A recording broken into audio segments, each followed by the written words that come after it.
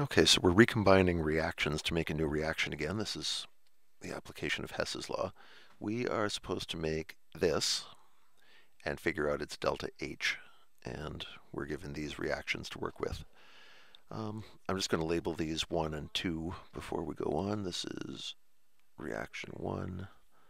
That can be reaction 2. So when I talk about them, I don't have to point so much. And what do we need here? We need an NO on the left side. Reaction 1 is the only one that has NO in it, but it must be flipped.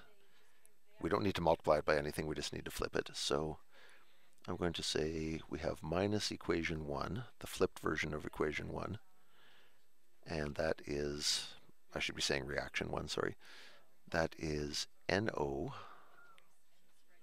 converts to half a nitrogen and half an oxygen. And when we do that, we get the reversed delta H. When you flip a reaction, you also flip its delta H. So now this is minus 90.5. And what next? That gets us the NO. Oxygen, coming from both reactions. You could probably figure this out from the oxygen by, if you like working with fractions, but let's pretend that we don't and just jump on to the next one. We want our reaction to have NO2 on the right side, and the only place to get NO2 is from reaction 2 unchanged. We don't have to flip it or multiply it by anything to get 1 mole of NO2. So this one is a little dull. We just recopy it. Half an N2 plus an O2 arrow, and then we get NO2. And because we didn't change the reaction, we don't change its delta H either. 33.9 kilojoules. So now if we add these together, I'm just kind of trusting that the oxygen will work out. Since we don't have any more reactions to work with, we had to get the NO, we had to get the NO2, so for the oxygen, we just cross our fingers. What happens when we add these together? Well, you can see the half nitrogens are going to cancel. Those will be spectators.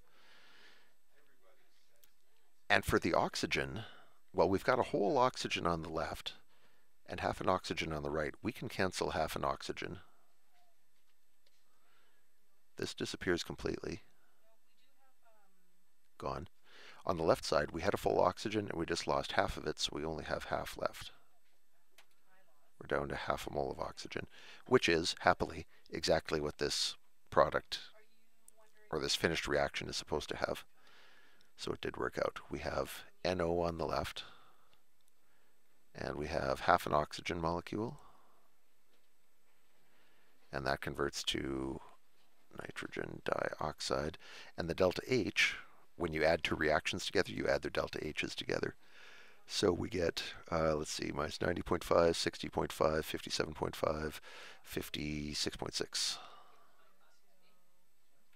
Delta H should be minus 56.6 kilojoules.